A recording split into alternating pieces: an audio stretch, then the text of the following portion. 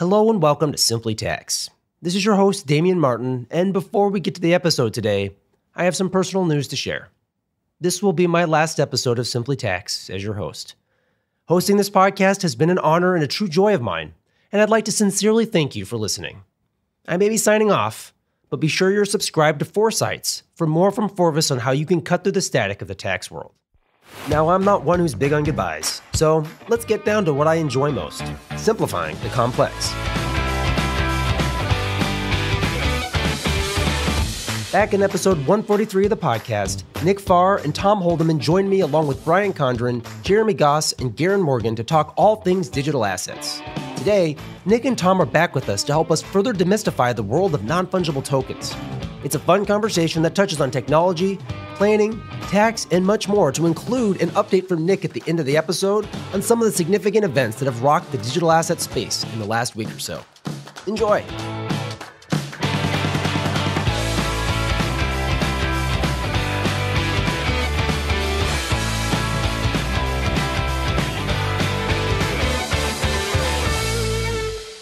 Nik, why don't we start with you, just who you are, what you do, and why you're interested in the topic that we're talking about today. So my name is Nik Fahrer. I'm a national office tax manager with Forvis. Actually, that's National Senior Tax Manager. Congrats again on the recent promotion, Nik. I've been in our national office for a couple of years now and previously served clients. And honestly, I just have a fire lit underneath me for digital assets and just really enjoy the space. And I really believe in the future of the internet. And I will probably dive into this some too, but just the evolution of the internet right now is moving towards digital assets, and just love learning more and more about it. And would love to really connect with you all too on LinkedIn, especially. I post a couple updates on what's going on in the market about every 2 days or so on LinkedIn. So love to connect with you guys there. And I also have a tax background, so I can speak to a lot of the tax situations and those sorts of things that are going on in digital assets too. So that's a little bit about me. I do follow you on LinkedIn, and you are frequently in my feed because of that. And I will tell you that you do a great job, because that's my way of, all right, I got to keep up in this space, and got Crypto Nik over here posting about it. So it's good to go, right? That's right. No, I appreciate that. This space moves like hyper fast. Yeah, I mean, just so fast that it's so hard to keep up with. And so there's a ton of content out there, and it's hard for me to even keep up. So I'm glad that you're getting something out of it. Oh, totally. It's huge help. So I appreciate that. And Tom, how about you? What's your scoop over there? Yeah. So maybe just kind of echo what Damien said about Nik. He posts great content. Definitely follow him. I think his tagline is just probably posting about Web3 is what it says about him. So that summarizes him on LinkedIn in a nutshell. And it definitely got a lot of good articles that I've read that you've posted about. So I appreciate that. A little bit about me is, as a young kid, I was a video gamer. I've always been into technology, video games, that sort of stuff. And now I'm a director in our analytics group, where I get to kind of blend my love for analytics and programming and accounting kind of all together. So kind of lucky to be where I'm at with that. But over the years, as a technologist and somebody that just is fascinated by how we can build things as humans to automate processes and streamline and create efficiencies. When I first became aware of Bitcoin in 2013, I immediately grabbed the Satoshi white paper and read it and was like, wow, this is really transformative technology. So I've been following it for a long time, and a lot of the ideas that were floating around back when I first was looking into this have came to actually exist. So the whole concept of an NFT back then was called colored coins. And it basically was, Bitcoin wasn't created to have this capability, but some people had twisted around the technology a little bit to have a little bit of the features that currently exist with NFTs, but they weren't very good. They were kind of early prototype sort of thing. So it's been really exciting over the years just watching the evolution of this space. And it's still, I wouldn't say mainstream in terms of functionality, but it's certainly trending there. There's a ton of venture capital flowing into this space. And just within the last couple of years, there's been some really concrete, useful stuff being done in this space. Yeah, that's a little bit about me and kind of my perspective on this whole thing. Out of the gate, I don't know, Tom, maybe paint a picture here of, I hear people talk about Web 3.0 and the topics we'll talk about today. Like, what's the significance here of getting into the details on this stuff? That's really what I'm most excited about, is where are we going with this? What's the future state look like? Because we're not there yet. It's not user friendly at this point. The core tech is there, and like I said, the core tech was there back in 2013, but we've built so much since then that I'm even more confident that this vision that I saw in 2013 or 2014, not that I created it, that others created and I just interpreted, is coming to fruition. So the future state is really what's called Web3, and Nik is definitely in a better position to probably articulate this. But my simplified version of Web3 is kind of like, you've got Facebook and LinkedIn and all these different sites that basically show other people, what you're interested in, what certifications you've got, what kind of history you've got. In Web3, you can kind of think of it like a Facebook that's across all the different websites. So it doesn't have to be just on Facebook, just on LinkedIn. Let's say somebody certifies you on LinkedIn as having a particular skill set. That now is something that you would have control over. And if you went to a different website, you'd be able to post on there that, yes, this person has certified that I have this skill set. What I really think is going to be cool is things like the CPA designation will be something that you can prove on these websites. As opposed to you just typing, I have a CPA certificate, there will be a way to prove that. Things like digital art, are kind of what the hot topic is now. I don't think that's the killer app of these NFTs, but it's a good way to explain what they are, and we'll do that during this podcast. But I really think it's broader than that. If you want to brag that you're a 20-year season ticket holder with the Chiefs organization, you'll be able to show that on that site and prove that, as opposed to just saying that you have that. So I think that's kind of just a couple of cases that I see in the future with this Web3 thing. But Nik, I'd really like to see what your vision is. Yeah, it's funny. One of the things I really like to talk about when this gets brought up is the evolution of the internet. There's this video that's been circulating in the Web3 community recently. It's Bill Gates on the David Letterman show in 1995. And Bill Gates is trying to explain the internet to David Letterman. And one of the things that David Letterman says is, I heard there's this thing on the internet and it's called email. And you can send a mail document or piece of wording or whatever across the internet to somebody. And Bill Gates is like, yeah, you can definitely do that. And David Letterman goes, well, have you ever heard of the USPS? And the crowd just kind of laughs, and Bill Gates goes along with it, and you can kind of tell he's a little bit annoyed, but like Bill Gates totally gets the vision of the internet, and so he just kind of brushes it off. And then David Letterman comes back and he says, there's another thing I've heard you can do on the internet. You can stream baseball games. You can listen to baseball games on the internet. And Bill Gates comes back and says, yeah, you can definitely do that. And David Letterman comes back and he goes, have you ever heard of the radio? And it's just kind of funny to watch that video, 27 years later, and to think about the evolution of the internet and how we can't even live our lives or do any work these days without email. And now everyone is streaming not only in audio, but video. I mean, how many of us have some sort of streaming service that we watch some sort of movies or TV on? So it's just really interesting to see that vision that Bill Gates had, but so many other people try and just rein it home into what they're comfortable with. And so, yeah, I mean, this evolution of the internet that we're seeing right now, it is a little uncomfortable to certain people, but it's where we're headed. And so the way I like to envision it is Web 1 was really when the internet began. And that's where we could go out to the internet and read things and digest information that's been posted to the internet. And then in the late 90s, early 2000s, we kind of saw the .com bubble. That's kind of what has been termed Web 2. And that's where not only could we read things on the internet, but we could also go out and write things to the internet. So that's where blogs got really popular, Facebook, Wikipedia, those sorts of things, where not only could you digest information, but you could also post it out there for other people to digest information on the internet. Now, what we're seeing with blockchain and digital assets is Web 3. And that's where we can read, we can write, and now we can own. And so NFTs really give us that opportunity to own things on the internet. So let me give you an example.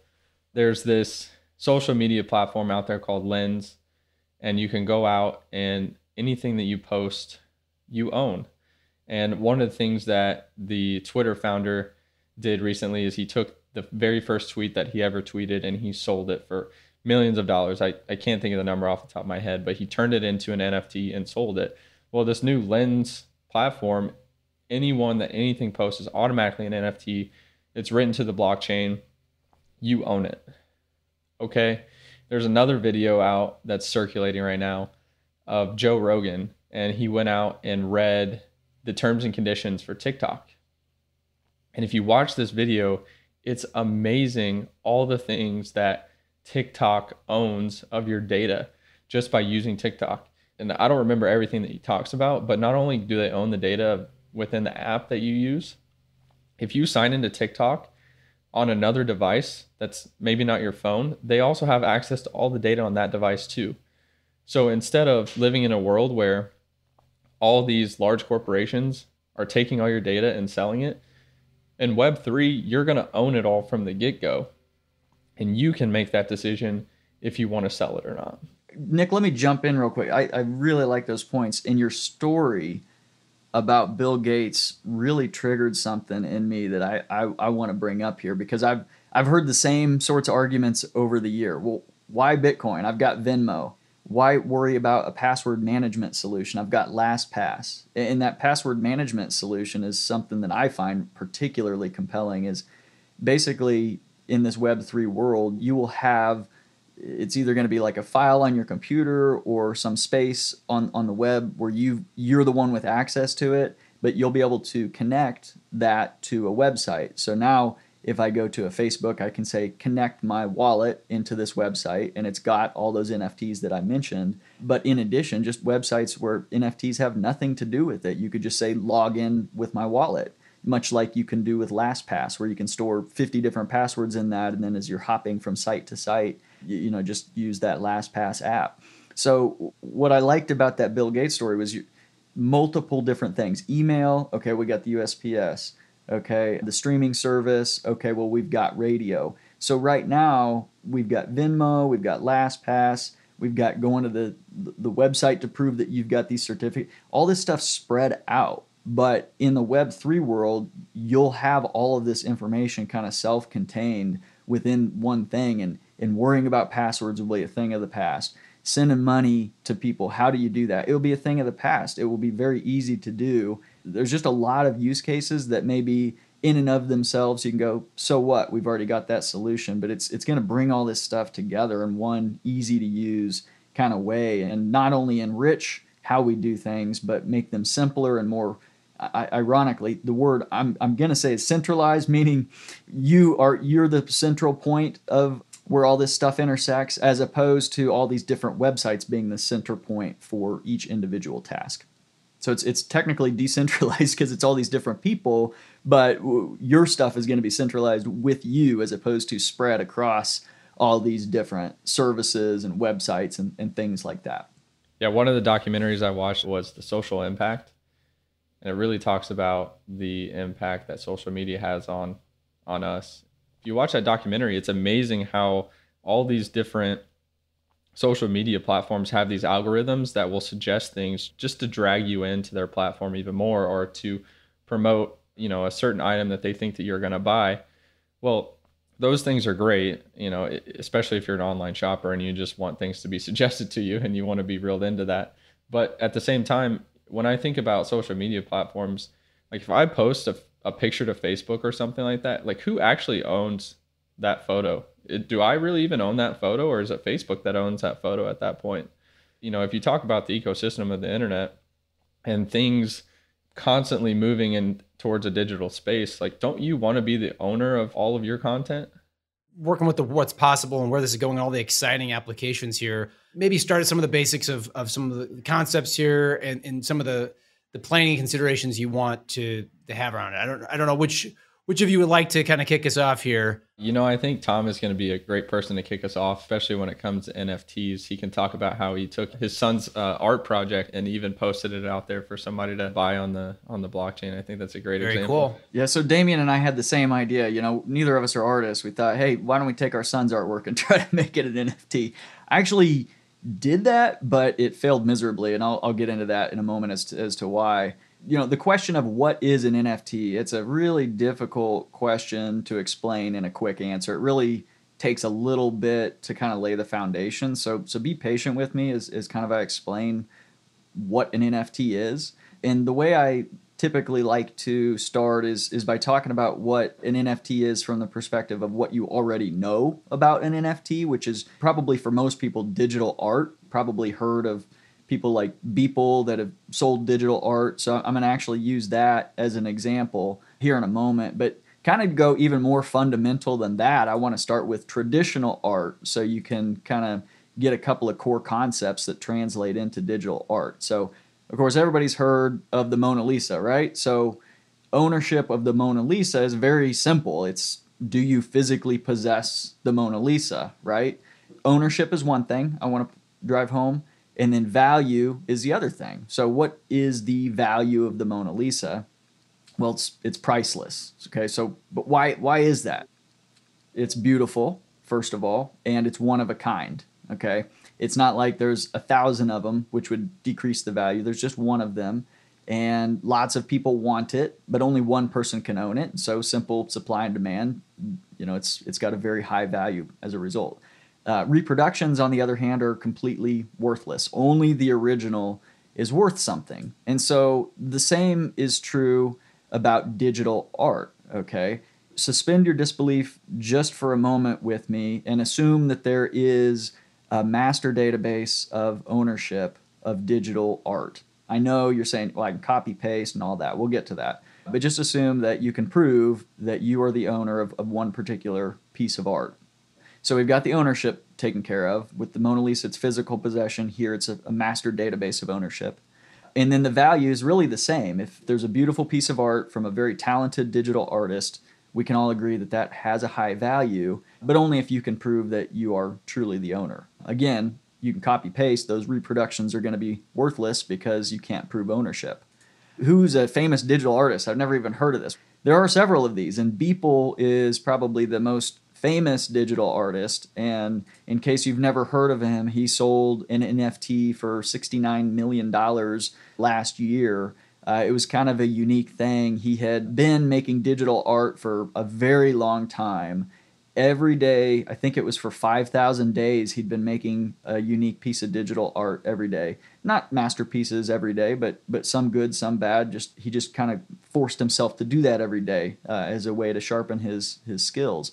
That piece of art that he sold was actually all of those 5,000 pieces of art smashed into one gigantic piece of art. You can kind of think of it like when you go on Google Earth and you can see the Earth, and then you can zoom and get down to the individual houses. It's kind of like that. He had 5,000 pictures that he smashed together in this giant file, and he sold that for $69 million. So the sheer fact that he's been around 5,000 days to make those dailies tells you he's got a track record of existence. Plus, if you look at his client list, he makes digital art for folks like Skrillex and Eminem and Katy Perry. When they're up on the stage dancing around and there's cool artwork going on behind them, the videos and stuff. He's made that kind of stuff. He's also worked with brands like Coca-Cola and Nike, etc. So I'm telling you all this so that you have an appreciation that this isn't just some guy off the street selling artwork that his son made. This is a guy with a big following. And much like when you've got famous people on Twitter or Facebook, they got the little blue check mark to show that they are indeed that famous person. There's websites out there where you can buy and sell NFTs with that same kind of verification system. So if you go to OpenSea.io, which is an NFT marketplace where you can buy and sell these digital pieces of art, you can be ensured that you're buying from this actual guy named Beepol, okay?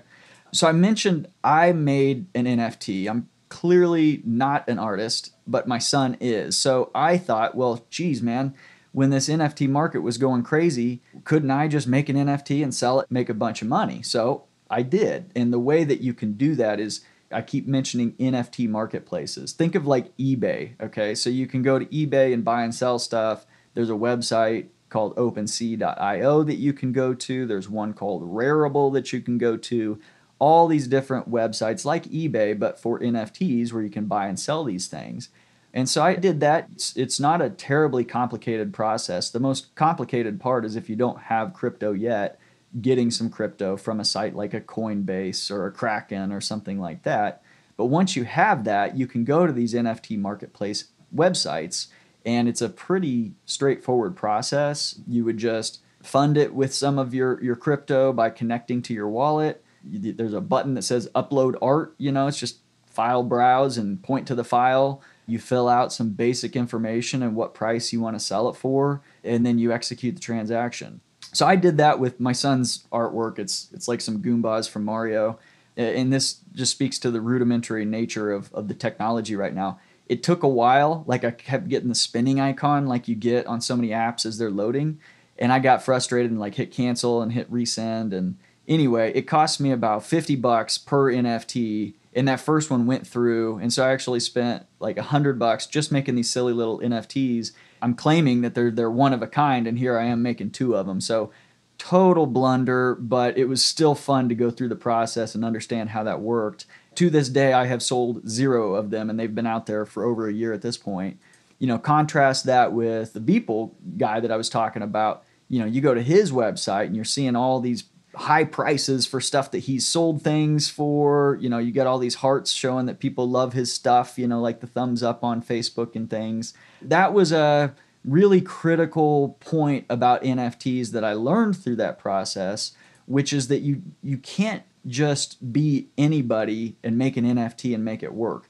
I mean, think about Twitter followers and Facebook followers and all these things. Like the influencers are the people that already have a following, okay? The people that are going to make money or be able to generate an NFT and create value with it are either people that are already well known or institutions that are well established, like the Macy's Thanksgiving Day Parade made some NFTs and sold them. And we'll get into a really interesting story about donations here in a moment as well. But you can't just be anybody off the street. You have to already have that following in order to capitalize on something like this. So how to make money with NFTs? Step one is you got to be famous and you got to be trustworthy is the other thing. Famous part I've explained. The trustworthy part, in my case, I made 2 NFTs when I said I was going to make 1. You don't want to buy from me because obviously I can't control the technology well enough. But somebody that's done this a few times knows how to do that. And if you can trust that they're not going to intentionally do what I did on accident, that's really critical. So you got to be famous and trustworthy. Otherwise, nobody's going to buy your stuff. Step 2 is you got to actually have created the digital art. And then step 3 is you got to use that NFT marketplace and some cryptocurrency to create that NFT. To drill in a bit onto like what is actually happening from a technology perspective, and apologies for those that don't want this level of detail, but it's really critical in my opinion to kind of understand a little bit about the underlying technology to really have an appreciation for what's going on. I'm going to explain the tech by kind of starting with Bitcoin, which most people are probably familiar with. Is if you really distill Bitcoin down, it's really a database with 2 transaction types. One transaction type is create new Bitcoin, which is programmatically done. It's predetermined. It's not like somebody is making these Bitcoin. And then the second is to transfer Bitcoin from one person to another. I always think about it like an Excel file with 2 sheets. One sheet is the create new Bitcoin sheet, and the second sheet is the transfer Bitcoin sheet. So just envision in the first sheet, there's 3 columns. There's a number of units. There's the token type, which is always going to be Bitcoin. And then there's the creator, which when the tokens get created, that's going to be the Bitcoin software itself. So it's really simple spreadsheet, 3 columns, units, Bitcoin software. Okay. And then to transfer those Bitcoin, that second sheet, you got to have a running log of all the transactions, right? So first column is number of units. Second column is what the token is, again, which is always going to be Bitcoin.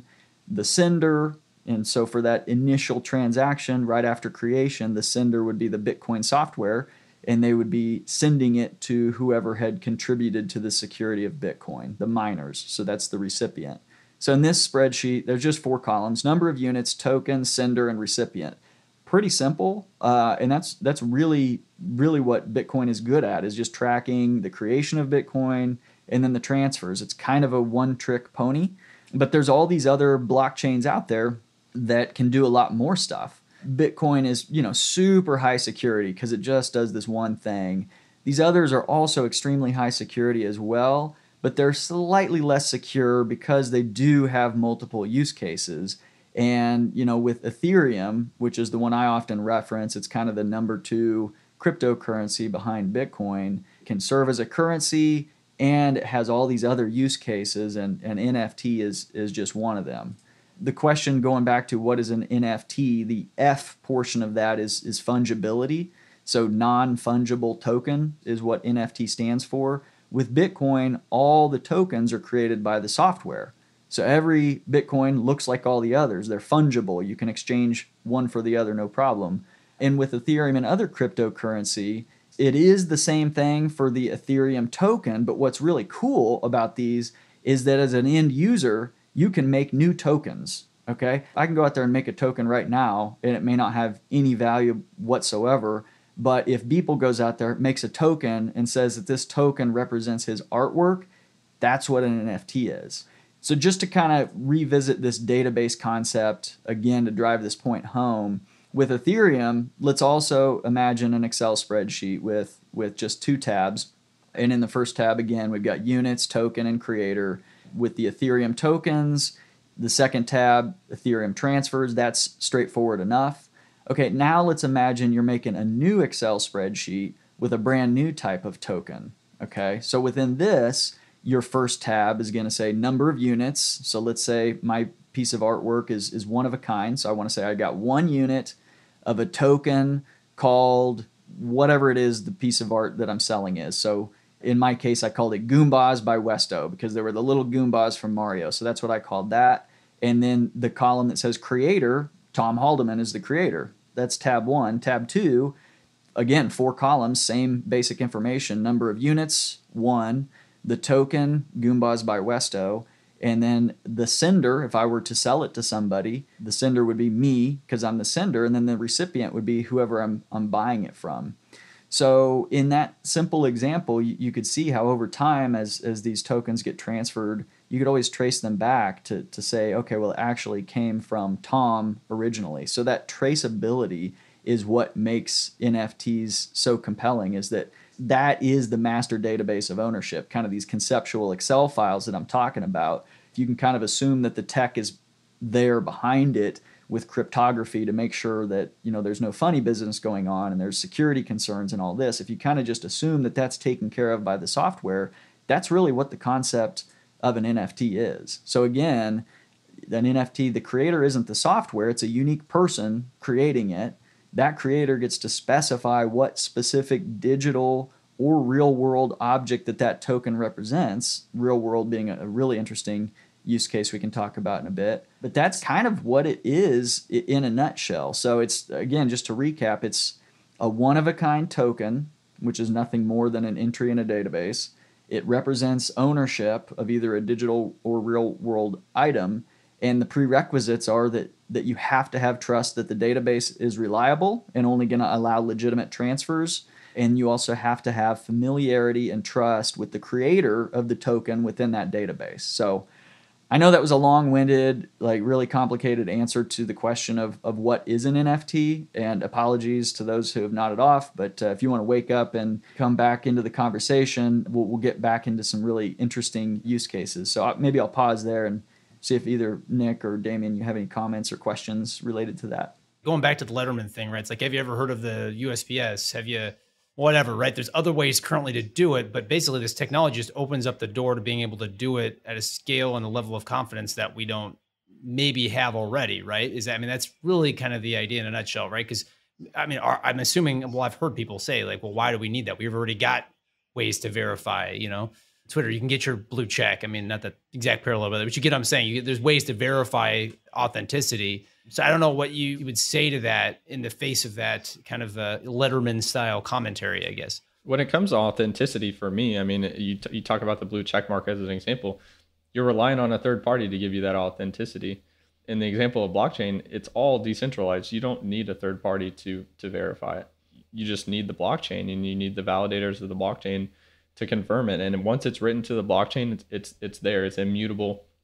You can't change it. So anybody can go back and reference that. But I don't know, Tom, what are your thoughts on that? I think there's still got to be some mechanism, probably a social mechanism, to certify that a person is who they say they are. So I think even like, let's say Elon Musk goes out there and creates a profile on one of these websites, like probably some of his peers are going to have to certify that that's him, because right now we're relying on this centralized database to kind of do that. So I think it'll be done in just a slightly different way. I think it'll be more of a socialized type of thing where, okay, well, these 7 people who all claim to be these 7 legitimate people are all interrelatedly saying that, yes, this group is all 7 legitimate people. And I don't pretend to have the exact answer to how that functionally would work, but I do think that there will be a protocol that comes out that handles that so that it is decentralized as opposed to centralized.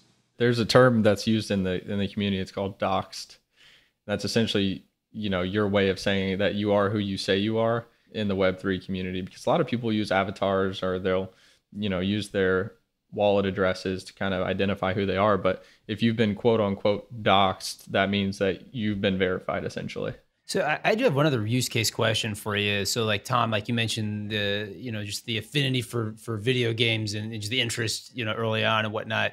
I mean, is there a use case for NFTs kind of as it relates to video games, or even kind of like metaverse? Is there's conversations there?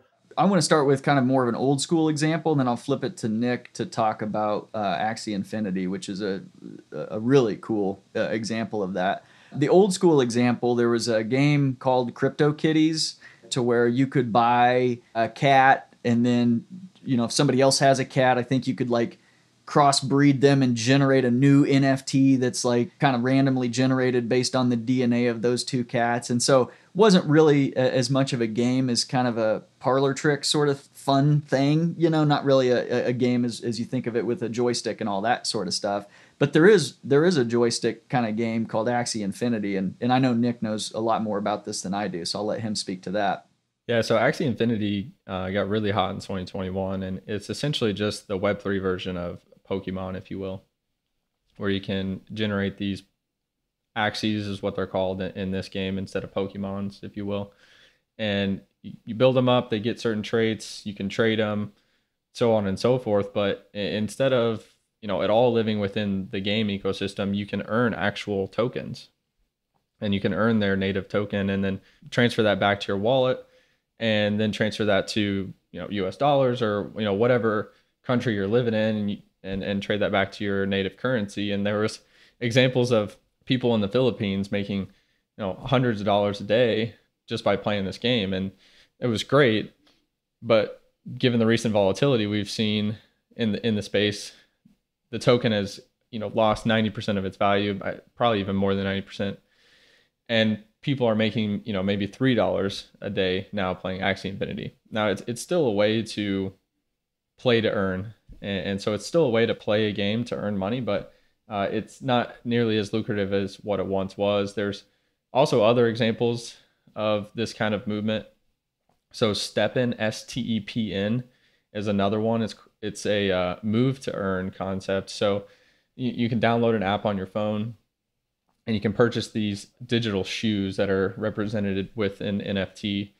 And when you turn on the app, and you start to either walk or run with these digital shoes that you buy, you accrue tokens.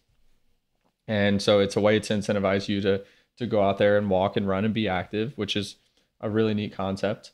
And you earn tokens in the process, or you can, buy multiple of these digital shoes and mint new shoes and sell those on the open market to other people that want to walk and run to earn these tokens. So the play to earn, the move to earn movement is out there.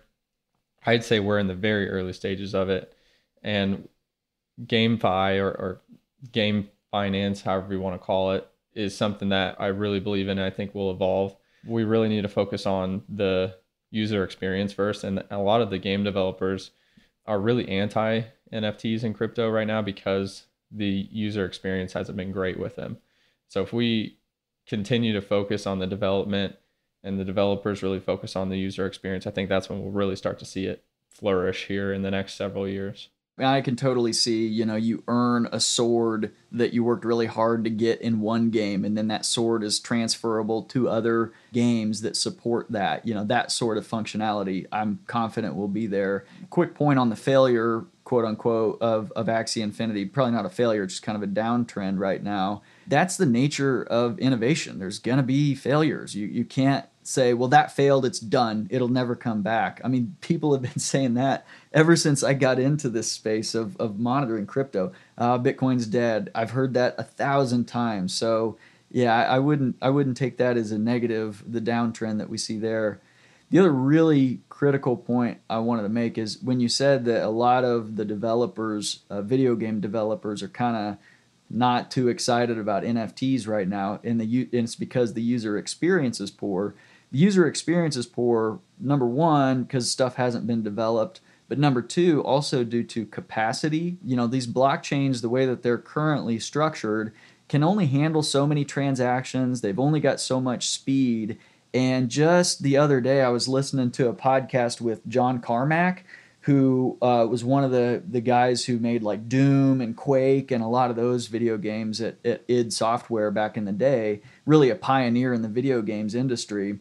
And he was talking about, he got asked a question about a really detailed coding question. And basically his response was, back in the day when this stuff was new, every line of code was precious. You had to be very careful with how you wrote these things because the processing power wasn't there. So we had to be hyper efficient. And he was like, the processing power of computers today is just absolutely mind-boggling. There's no way 20 years ago we could have anticipated the capacity, both in terms of processing power as well as hard disk space. And so in another 20 years, we're going to be orders of magnitude beyond where we are currently with our capacity to process transactions and store them. And so these problems that video game developers have with NFT, they'll dissolve over time. It's just the nature of technology and how speed and capacity increases over time. Yeah, I'd love to get in some of these examples, Tom, of communities that have created their own NFT collectibles and use them not only just to sell digital art, but actually for a purpose. And I think that's when I get really excited when we talk about NFTs, are utility NFTs and access NFTs and some of these NFTs that have actual value other than a piece of digital art. So I think you have a really good one with Pool together, right? Yeah, so that's a really interesting use case of how they used NFTs to help themselves get out of a bind. So Pool Together is a crypto organization that their value proposition and the thing that they did was they were trying to get people into the crypto space. So they were like, what kind of a cool, fun, sort of gimmicky thing can we do to get people into this space? And what they did was they said, okay, if a user wants to deposit their crypto with us, we'll hold that crypto, and then every day we'll have a lottery where anybody who holds their crypto with us has a lottery ticket, and whoever wins gets the interest that they earned from that crypto. Because what they were doing is they would take that crypto, invest it, and get a rate of return. And so, whatever interest they got, they would just kind of randomly give to one of the people. So it was just kind of a fun little thing that they made. It was kind of beloved in the crypto industry. Well, in a litigious society like we live in, somebody got upset and said, hey, you're operating an illegal lottery in the state of New York, so I'm going to slap you with a lawsuit. And so they got really bogged down with legal fees. And it's really unfortunate, but the hero of the day was the NFTs that they came up with. They said, hey, community, we need your help. They created 3 NFTs. One was called like a judge and one was called like an attorney. And, they came up with some interesting names that tied to their legal defense. And they're trying to raise money for their legal defense. And they sold these NFTs with a target of raising like $1 million to help them defend themselves. And obviously, that resonated really well since they were a crypto native company, and they were very successful and ended up raising over the $1 million that they had originally set out to do. I just think that was real world people coming together to help each other out. And now the cool thing is whoever bought those NFTs can kind of virtue signal to other people that, hey, I was in on the ground level of this thing. I put my money where my mouth was. And, this really resonated well with a conversation that we had with some people in the university donor space. The people we were talking with would go out and get donations from people, and they'd put their names on buildings and things like that. You can think at any university, there's all kinds of people's names on buildings. It's because some of these people that have some money want to be tied to their alma mater. They want to prove that they've supported their alma mater, so they get their name on the building. My pitch to them was, well, have you ever thought about making an NFT where, you sell a $1 million NFT and somebody wants to be tied to the university? You sell it as the university's account. So now the person can prove that they made that $1 million donation. They have that NFT that's going to be on their profile that people could see. Like I said, much like a Facebook profile, anybody could see, oh, you donated $1 million to that organization. So stuff like that I never thought of that, until this Pool Together organization did this to raise money. But all kinds of interesting stuff that just kind of naturally percolates up over time. It's the community for me, honestly. That's what really has to be emphasized in any of these NFT drops is, like you mentioned with Beepol, he had a following, he had a community that wanted to buy his art.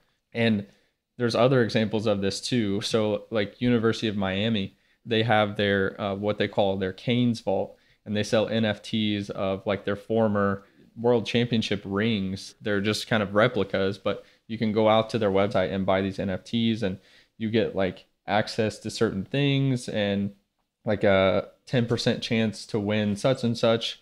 And so they're creating a community because, they already have fans of their football team, right? And these other sports communities are there. Now they're driving even more interaction with that community by selling these NFTs. The governor of Colorado actually sold NFTs in a way to drive donations for his campaign. And Senator Blake Masters, I think he's in Arizona, he sold NFTs as well in this kind of same concept. He raised $550,000 in 36 hours. Tiffany & Co. actually, they just sold some of their NFTs. They sold $12.5 million worth of NFTs in 30 minutes. Crazy. And there's other brands. Wow. Yeah, we're talking staggering numbers. There's other brands too, like Lamborghini, Louis Vuitton, and the NBA, they have Top Shot. So Top Shot, you can go out there and, think of a moment in an NBA game that you can really visualize in your mind. Well, they've, put these in these NFTs, and you can own that moment in that game. So I don't know, think of the time that, Kobe scored 81 points in a game. You could go out there and purchase that as an NFT and say that you own that. I am curious because I know when I've had some conversations with people that maybe would say, all right, I want to buy that, the Kobe 81 point game moment. And then, thinking that, well, maybe that's going to appreciate in value and I'd, be able to do something with it. So I have two questions here. One is, so if I'm the NBA or Lakers at the time, right? And you got the game, and I sold that, what's the impact to me from like a tax perspective, or how does that work? And then maybe then we can also talk about just kind of the investing aspect of this, because I know there have been people that have kind of flocked to it for that reason. Either one you could start with there. There's definitely a couple angles you can take these NFTs. You can buy and hold and hope that the value goes up, and it's great if it does. You're looking at probably paying some sort of collectibles tax rate in that instance, because some of these probably considered collectibles, especially if they're digital art, and that's really the only value that you're getting out of them. So that collectibles rate is going to be a 28% tax rate. So something to keep in mind, because it's a little bit higher than your standard capital gains tax rate. In the case that there's other value that you're getting out of these NFTs, you really just have to look at the facts and circumstances there to really determine, what are you paying for? Is it truly even a capital gain that you're using it for in that instance? So, we talked about certain examples where, maybe you get access to things. Like Gary V is another example. Gary Vaynerchuk, if you're familiar with that name, he's selling NFTs right now. And if you buy his NFT, you get access to 3 years worth of his conferences. So is that truly a collectible, or is this truly an asset that you're going to pay capital gains on? Probably not, because you're using that as the ticket into his event. So you kind of just have to look at all the facts and circumstances whenever we talk about the tax consequences of these things. Yeah, and it makes me think of an interesting question too, is, in terms of the donation token, whenever they made that donation, they got that token showing that they made that donation. Presumably, the only thing they're going to do with that is to prove that they made that donation. What if they then were to sell that to somebody else? I mean, there's all kinds of interesting questions that we probably don't have the answers to and haven't thought through. But I do know that you certainly could make an NFT with some stipulations about it. Like maybe it's a one-time, you can only transfer it once, and then it can't go any further than that. This is going beyond my expertise with the tech, but that seems like a simple enough thing that you should be capable of controlling when you create the NFT. Yeah, you can even limit the number or the type of wallets that even have access to it. So if you wanted to say like only this subset of wallets can actually purchase NFT, you can code that in there too. That's interesting because I just saw an article about the Bored Apes Yacht Club, which the Bored Apes Yacht Club is a very well-known NFT collection. I think there's maybe 10,000 of them or 1,000 of them or something like that. People like Eminem and Snoop Dogg own these things. I don't know if it was the Tiffany thing that you were talking about before or something else, but they only allowed people that owned Bored Ape Yacht Club NFTs to have access to be able to purchase this particular thing that they were selling. I don't even remember if it was an NFT or not, but it just really interesting that, okay, now there's some value to owning this thing beyond just me saying that I'm the one that owns it. There's the access tokens like Nik was talking about, but also the exclusive ability, the exclusive right to be able to purchase something too. Yeah, Bored Ape Yacht Club, they do a ton of stuff that's exclusive to just ownership. They do private events. I've heard of a Bored Ape Yacht Club doing like a private yacht event. It makes sense, right? A Bored Ape Yacht Club. Chris Brown, actually, he released a 10,000 collectible NFT drop here recently. And it's a great example of a failure in the space because he didn't really involve his community very well. He thought that, I'm Chris Brown. I'm a famous artist. I have, several million followers on Instagram and Twitter and all these other things. I can just release an NFT and it's going to, I think his NFTs gave the people that bought them access to like backstage and maybe to do a meet and greet with Chris Brown and those sorts of things. And that's great and all. And there were some people that were interested in it, and it sold maybe 10% of them, but he didn't get his community involved. And again, I'm just going to reiterate that it's super important to get your community involved anytime you're releasing an NFT. You can't just say, hey, I'm going to release these NFTs and expect them to sell right away. So I do have a question around, again, just the ownership of them and whatnot. Always got to find the tax angle or the angle, but like for example, like when it comes to planning for maybe estate taxes or planning for, liability protection, asset protection, those sorts of things. Have there been conversations or are there things that, in that space that, and how that interacts with these NFTs that maybe you're running? Because like we've said that, there's value associated with them clearly. So what do you do from a planning perspective there? The biggest thing that I like to talk to people about when it comes to digital assets and estate planning is, do you have a plan in place in case something bad were to happen? And that's important because in digital asset world, if you own your wallet, the true ownership of that is the private key, which is, in other words, a password. If you're the only one that has access to that private key and something bad were to happen to you, how are any of your family members or friends going to figure out how to get access to it? And it's not like one of those websites where you can go in and say, I forgot my password. It sends you an email, you reset it. No, like once you lose your password, you lose your password. So I always encourage anyone that's in this space, you never know what's going to happen. Make sure you have a plan in place just in case that somebody can get access to your private key if they really, really need to. Now, I say that with a caveat of you don't really want them to have access to your private key unless that scenario happens, because if they have access to your private key, that also means that they can go in there and steal your funds too. So create a plan in place, but it's going to have multiple steps so that they don't actually have access to it immediately.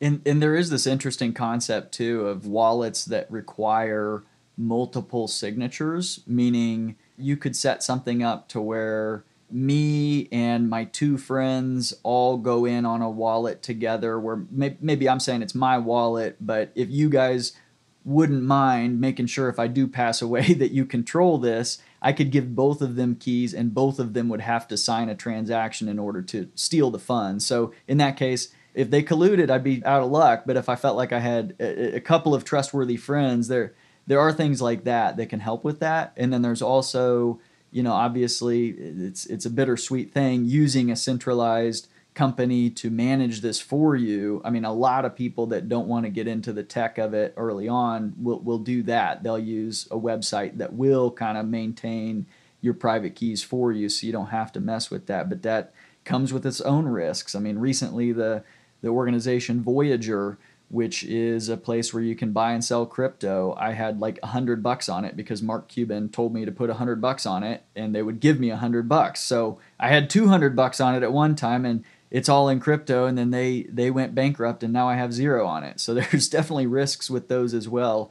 But there's definitely ways to kind of balance out all these different risks. And I think over time, as things develop out, there will be stuff in place to mitigate some of this. But that is a really critical point that we really haven't spent much time on, which is this concept of private keys. And if you choose to self-custody, meaning take this ownership really in your own control, that is number one, something you need to be aware of is this concept of maintaining the privacy of your private keys. You even got to think about, if I've got them on my computer at home, is my computer secure from hackers? Because if you've got a decent amount on there, that's a legitimate concern as well. I don't want to come across as just shilling NFTs or making it sound like you have to go out there and buy an NFT, especially after hearing Tom's experience with Mark Cuban saying that he needed to go out there and put some money in Voyager and then them later file for bankruptcy. In the NFT world, there are a ton of collections out there that they just create these 10,000 pieces of digital art. Some of them are considered very rare. Some of them are considered, common, so on and so forth.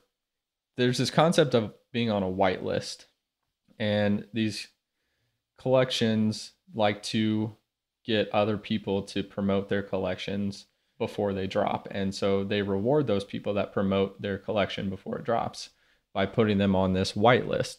If you get on this whitelist, you basically get in on the ground floor, and you're able to mint these NFTs at a very, usually much lower price. So let's say there's 10,000 NFTs. They put 1,000 people on the whitelist. They all have access to these NFTs. They're going to be able to mint them for just, let's say as an example, $50.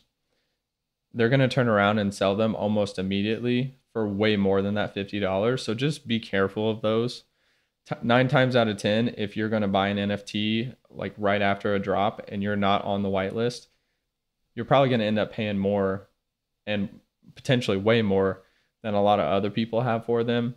And that's just simply because they got lucky and they got on that whitelist. So just be careful of those. Thoughts, maybe areas we haven't covered, or just kind of thoughts to leave listeners with who are curious and ways to approach that. There's a two-parter there. It's sort of the catch-all of anything maybe we didn't cover, and what you would leave somebody with here. If this is an area that interests you, definitely know that within Forvis, we've got a committee of folks like me and Nick. We're two of the members that you can reach out to. You can reach out directly to us. You can reach out to any of the committee members, and we've got some expertise within the firm. Like you said, we have people in the firm that have expertise in this area.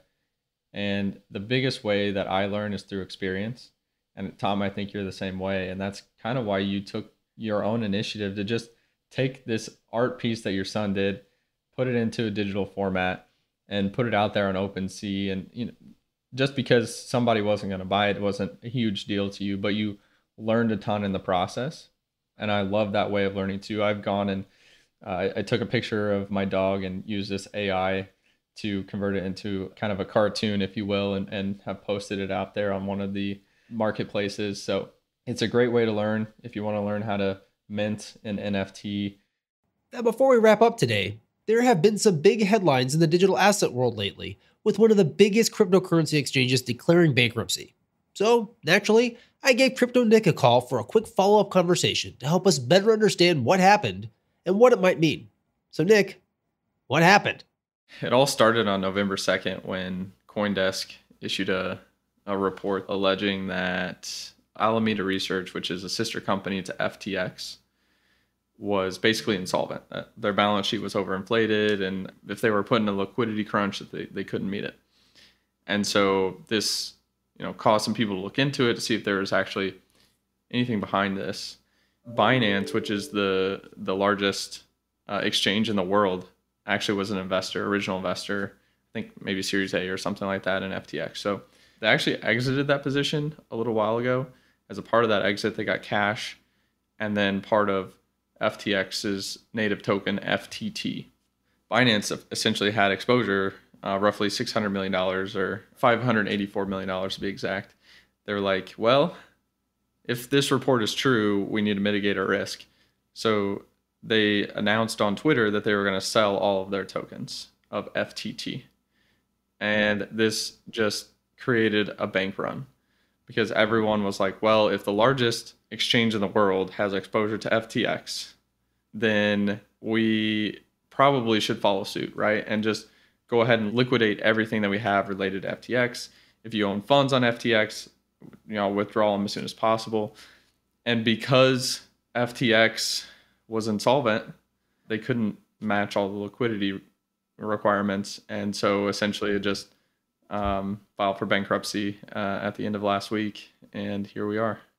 So what has that meant? And I guess, how do you see that having an impact on kind of just the overall conversation that, we're talking about NFTs, but, just digital assets and cryptocurrencies in general, like how is that impacting things? I mean, the first thing is I think it's going to be a catalyst for regulation in the US. One of the things that has actually been pointed out is that this all could have been prevented if we had better regulation in the US. FTX is actually organized in the Bahamas. And so Brian Armstrong, who's the CEO of Coinbase, has come out recently and said that 95% of all trading activity in crypto happens offshore.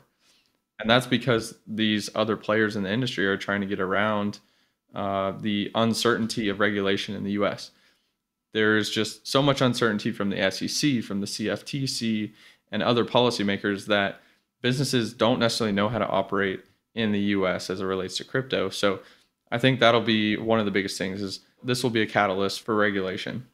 And I think most of the industry agrees that we do need some more regulation, or at least guidance, right? There's just so much ambiguity right now that it's just hard to know what to do for some of these players. Second thing is, I think proof of reserves will become a huge part of centralized custodial businesses.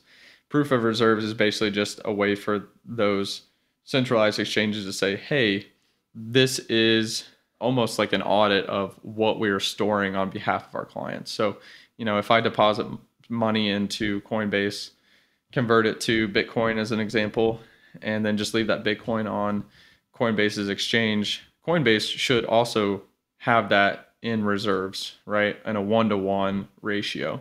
What FTX was doing, which was poor business operations, is they were saying, all right, customer just deposited this into our exchange.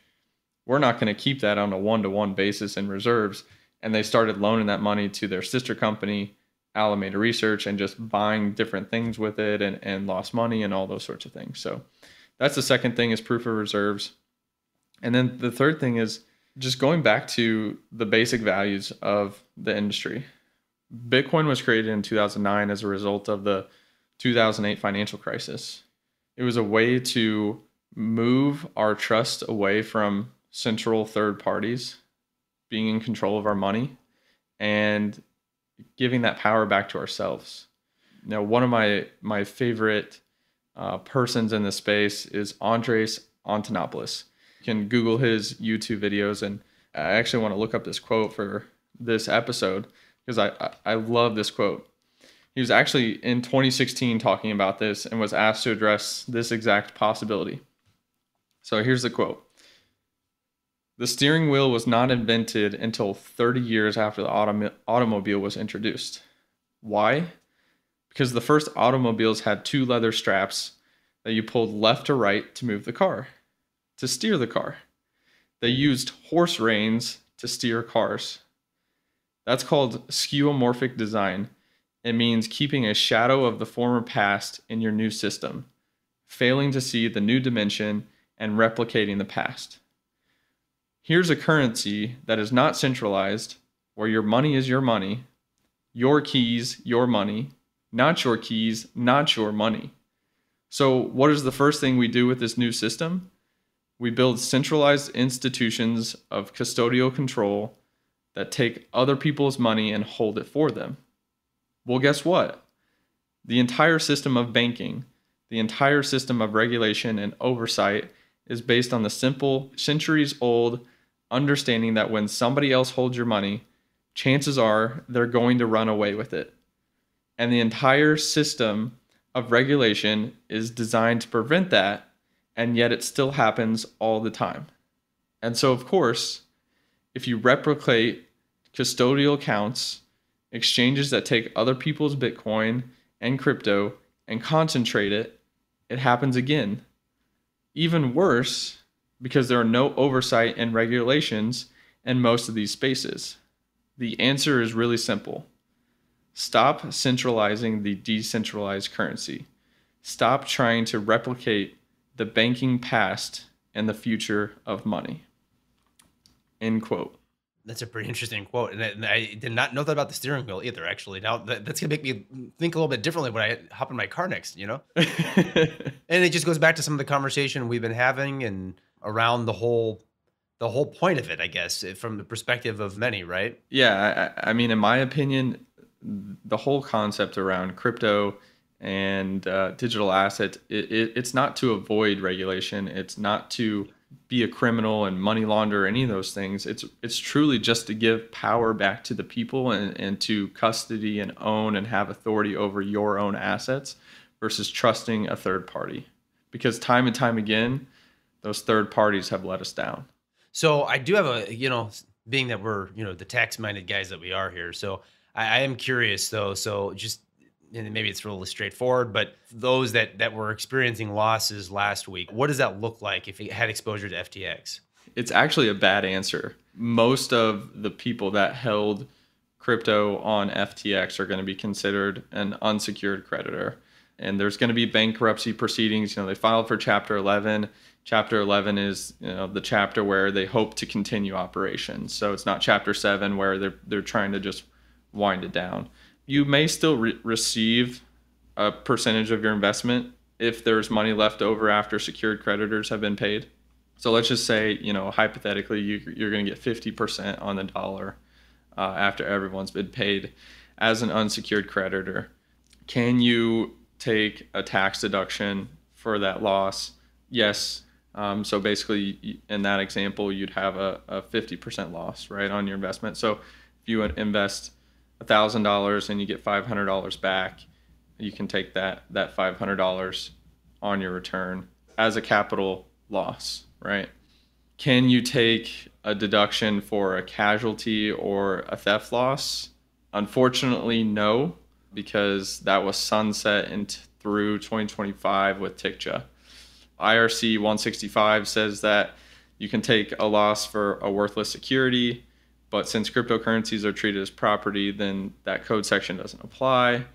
And so then you have to really get creative here. And, does your investment constitute a loan agreement or a debtor-creditor relationship? And then at that point, you're going to have to look at the terms and conditions and all the facts and circumstances surrounding it. So, if there is a loan agreement or debtor-creditor relationship there, then you could potentially take a non-business bad debt deduction under Section 166. That would be treated as a short-term capital loss. But I will say, there's extra documentation and extra action that needs to be taken in order to actually be able to take that deduction. So it's not as straightforward as just saying, I lost my money. You actually have to try to take action to recoup that loan and those sorts of things. So it's not a great answer for a lot of people that lost money. Well, it probably wasn't the headlines that you were necessarily thinking or perhaps wanting to see, but I don't know what any other kind of thoughts around just the space at this time, kind of given where things are. I think that there is a silver lining here. I think, again, we talked about a few things. We will see regulation. I also think that we will see a definite pushback away from centralized exchanges back into emphasizing custody your own assets, which is good. I mean, that's the value that we were created on in this industry, is having authority over your own assets. So I think we will continue to see a pushback into that. And education just in general, I think, we'll continue to see more and more education around it. I do want to say one more thing, because I think this will be a catalyst for regulation. One question I like to ask is like, Damien, would you ever regulate something that you think is going to die? Generally, no, right? Right. So that's a fair. I see where you're going there, Nick. I see where you're going there.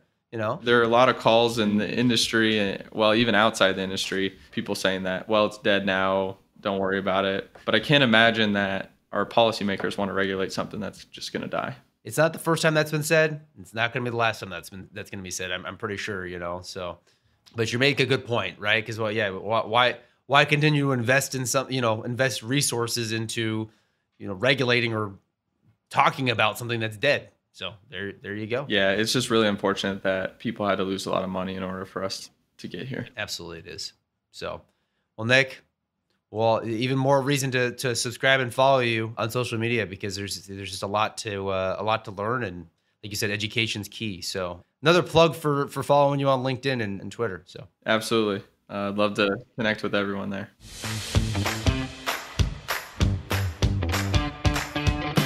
Well, as Nick said, that's it for now. But please check out the show notes of this episode, available at forvis.com/simplytax, to find out how to contact Nik and Tom, and to get links to the many additional resources that were mentioned throughout the episode today. Thank you again to Nik, Tom, and all the guests of the podcast over the years. I have grown tremendously, both personally and professionally, through our conversations. And finally and importantly, Simply Tax wouldn't be what it is today without the tremendous talent of producer Aaron Ferris, the countless hours of listening to me talk when reviewing episodes spent by technical reviewer Jesse Palmer, and by you, the listener. Simply thanks. So until our paths cross again, I'm Damien Martin, and thank you for listening.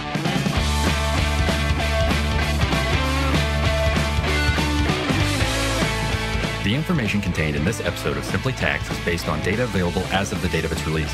Forvis is under no obligation to update this information if changes occur. Applying this information to your specific situation requires careful consideration of all facts and circumstances. Any information provided is not to be considered tax, legal, or financial advice. Please consult your tax, legal, or investment advisor before acting on any matters covered.